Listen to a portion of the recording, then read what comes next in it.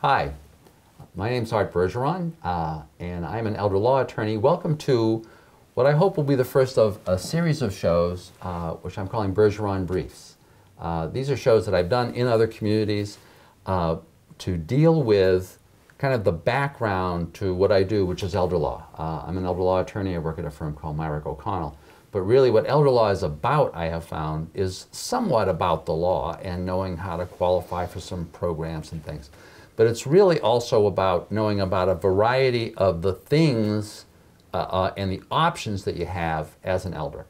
I met Chuck Gifford when I was doing one of those presentations at the Saltmarsh, and I invited him in because, being at Sherburne Commons, he was giving the perspective of when living in an assisted living is really kind of an appropriate option. I always talk to my clients and tell them, you know, my typical client always wants to die and be buried in the backyard. They want to live forever in their houses.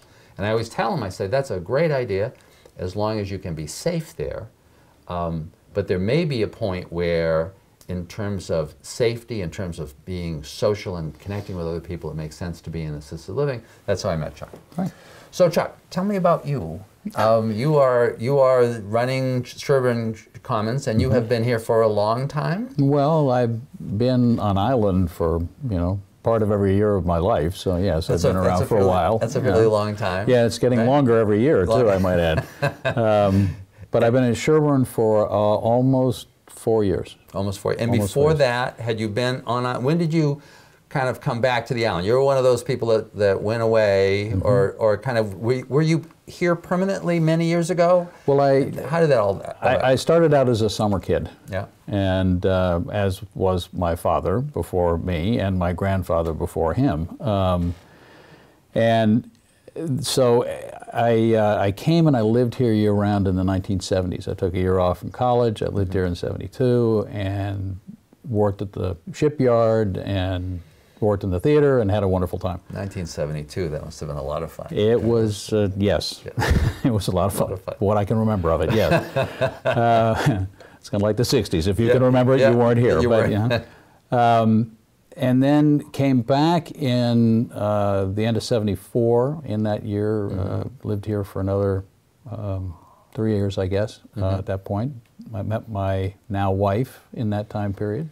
She was here? She was here. And we got married, moved off, and changed careers, did a lot of different things, moved around the country, literally went from here to the Detroit area, to Central Ohio, to California, back to Northwestern Ohio, back to Northwestern Connecticut, and then finally back here about 10 years ago. Trying to find your way back to Nantucket, just a kind of a circuitous... Finding our way back home, exactly. By the way, was your wife from the island, or was she also? No, she's from Connecticut. I see. Yeah, so she came down. She came down for a weekend and came back the following week, and that was all good. That was all taken. That was all good. Yep. So now you've been back here full time for about 10 years. About 10 years, yeah.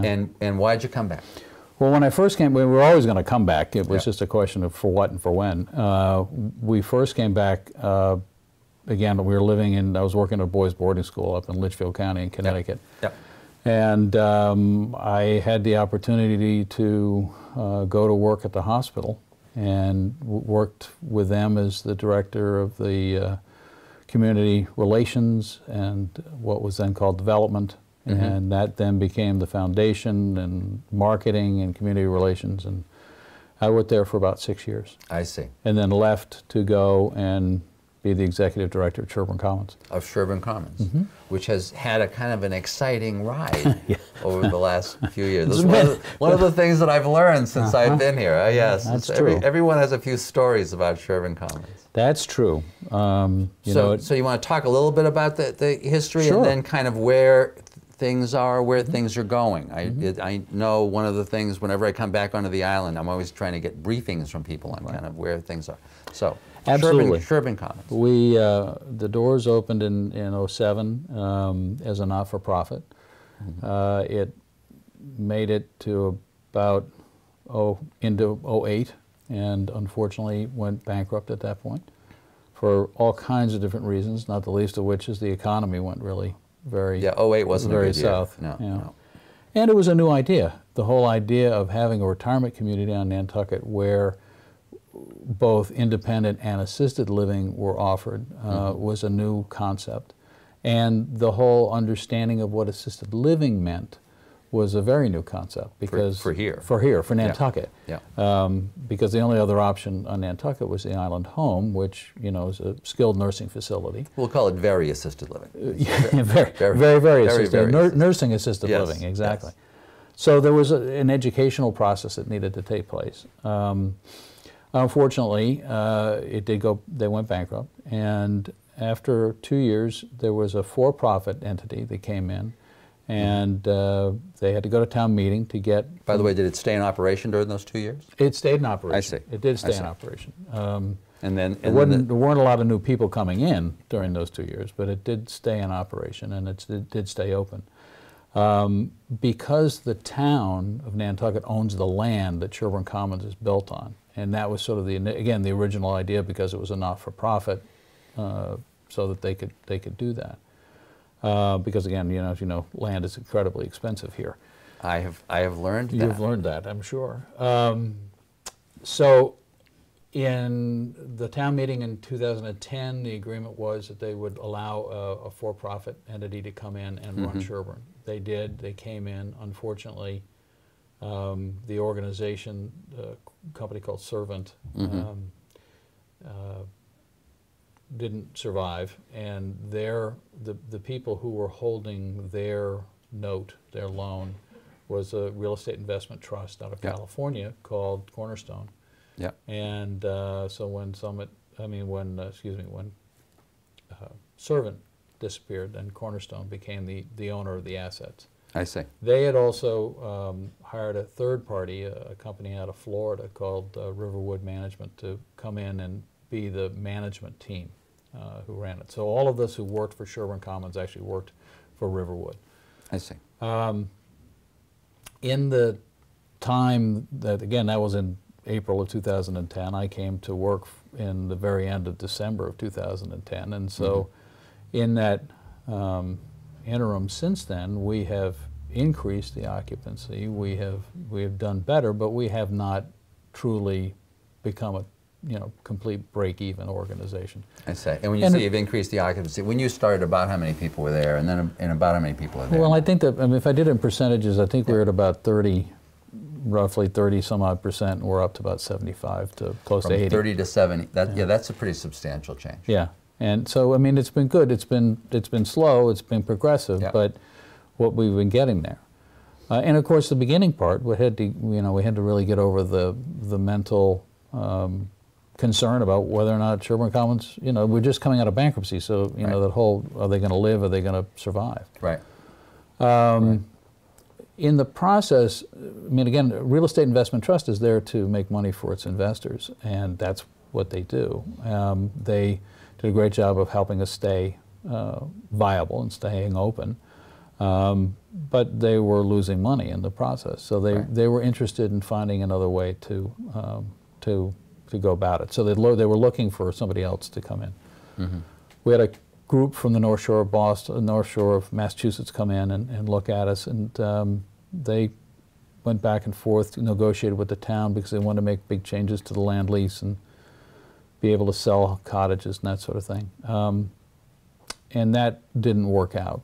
They were negotiating back and forth for a better part of 2 years, but it didn't work out. But in the process, one of the people, the person who was really negotiating on behalf of the town with this company from the North Shore, got to learn an awful lot about the business and got to learn an awful lot about what we were about at Sherburne Commons, and felt that indeed we could make this a viable entity. So, and can you say his name? His name is David Worth. David Worth. And he's done a fantastic job of working not only with us, but also working with the town and coming up with, we've come up with plans to really break even, and conceivably we could do better than that in the not too distant future. I just think that's a great story, that you have somebody that really kind of got involved almost as a volunteer to help the town out in terms of dealing with this third party, and then really kind of started saying, well, geez, maybe this really ought to be more homegrown, which is a great Well, there was a strong push to,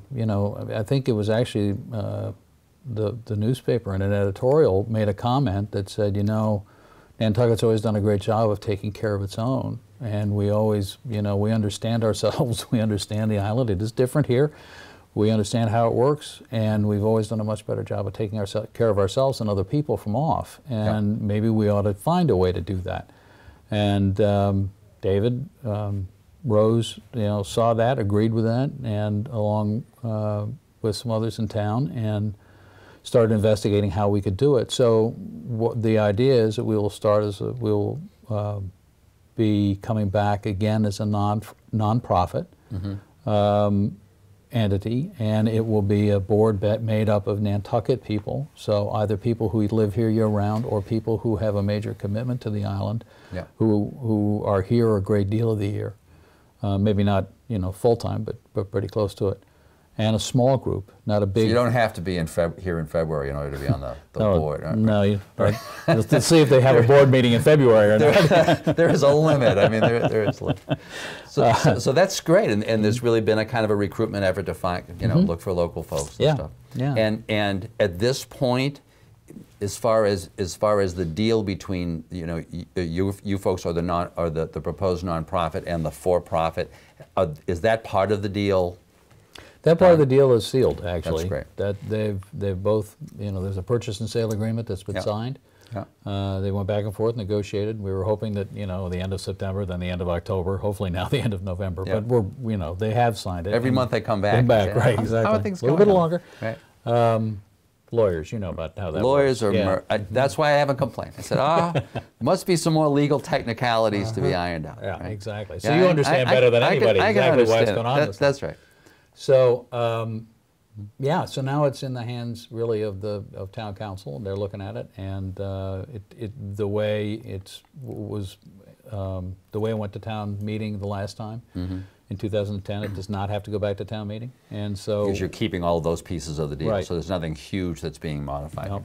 And so it'll be everything that's been agreed to. It's within that that box, that parameter, and hopefully by the end of the month we'll have it all finished up. So. That's great. Now, if this goes forward, how do you, first of all, are you hoping to stay? Are you going to stay for a while? I'm hoping to stay. You're not one of those old guys that's going to be retiring and no. Then where are you going to go? I You can't go off out, right? Well, I can't afford to retire. So. Like many. So tell me about how you would imagine Sherburne Commons being the same or changing. How do you see it, and how from conversations with Mr. Worth and others, what is your sense of this? Well, it's a very, I think it's a very important part of the community. We offer an opportunity for, retirement living is really sort of, I don't know if it's fair to say carefree living, but certainly worry-free living. We provide utilities, we provide maintenance, we provide, landscaping and taking your trash and a meal a day and all these wonderful things. This is what I always tell my clients. I say, now, I know that you love your house, but do you really feel like cooking every day? Well, do you just love making that bed? Is that just a real favorite of yours? There's a point at which that can get really old. So. Yeah, exactly. And so that's one of the things that we offer. And then on the assisted living side, we're there for people who do need a little more assistance with daily living. It may be that they need help in the shower, they may need help getting dressed, it may be that they need help remembering when to take certain medications and those kinds of things, and we can provide that. We can provide that assistance. It's not the same as the Island Home. I mean, the Island Home is truly a nursing home. It's a skilled nursing facility. Right. If you need to have, nursing kind of help and nursing kind of attention, that's the best place for you. But if you don't need quite that, we have the opportunity to provide that for people. So it's a very important part of the community as a whole that wasn't here before, that is here now, and I think people are starting to understand better what it is that we offer, and get a better understanding of how we can do that for people. So. And do you anticipate your kind of typical resident changing? Oh, under this new, in the way that you're thinking about this, the operation going forward, and so who would you say is your? Is there not a typical person, but give me a range of like who is there? Who is there? Our residents basically break into three broad categories. You have people who have lived here on the island, natives, if you will, who born and lived here all their lives. You have people who have lived here for portions of their lives. Maybe they were summer people and they've Right. decided to retire here. And then we have people who are here because their children live on island. And frankly, I mean, as we all know who live here, and you are getting to know as you come here more and more often, you know, it's living on an island is not for everybody. Living on an island is, if you haven't done it and you don't know what it's all about, can be kind of daunting. Because you're a boat away from pretty much. Or a boat or a plane a away boat from or a very frightening plane ride away from It's only 15 minutes. I don't know what you're 15 minutes of magic every time. Yeah, so there's that. Right. Although, you know, I was just speaking to someone because I was, as it happens, I have a very good friend who, and former client who was a builder, and he and his wife have retired here, and they've been talking, and he's been talking to his mother about that. You know, his mother still lives at home, and it's funny talking to him because that is not unlike my typical client. When I first learned about assisted living myself, now this was in the early 90s, and I was doing the permitting work, the lawyer permitting work in a particular community back home in Marlborough. And I had assumed, and I was presenting this to the city council, that most of the residents of the assisted living would be Marlborough people. It's very close. But now when I look at it, and I know a lot of the folks in that population, there's certainly that slice, but there's a big slice of people who simply, they want to be close to their kids, but they don't want to be really close to their kids. Right? You just assume, you know, you don't want to be waking up and seeing them every morning, you know. So they have that independence, but at the same time, they feel safe. You know, if there's an issue, well, their child can come over. I know one of the issues, you know, that always from my clients is the issues or issues surrounding medical care, but you know, what's nice, I know that that here in Nantucket also, there's this whole drive. They're really looking at modernizing or expanding the hospital. There's a wonderful history of a community hospital. It's been very strong. You get ties to partners and stuff. So there's a lot of reasons why it would really work here. Yeah, no, it's been, again, it's been successful from that standpoint in that we've had, you know, we get people in those three groups who come and are comfortable there. So that's, I mean, that's a good thing. And that's, I think, the other reason that it's nice to have a board and people who are, you know, running the place, if you will, again, nonprofit, but who are running the place, who understand the island and want to be here and want to see the island community be able to offer these kinds of things to the people who live here as they age, you know. Which is really what it's all about, you know. Your own family, the families of the folks who are here. So I know one of the things we talked about beforehand was if this really closes, or when this really closes. We had talked about your coming back and having Mr. Worth actually come back. Yeah, we'd love to do that. And to talk a little bit about his vision and about who would be the kind of the new players on the island, which I think would also make a lot of local folks feel more comfortable knowing that the management, if you really don't like them, well, you know where they live. Well, you know? yeah, You can go, exactly. you can go find these people. So I might be sitting next to you at the Dreamland for all you know, you know. So thank you very, very much My for pleasure. coming on. Thank you. Thank you for watching this, what I hope is the initial installment of Bergeron Briefs, and we'll be back again soon. Thank you very much. Thanks, Chuck. All right, thank you.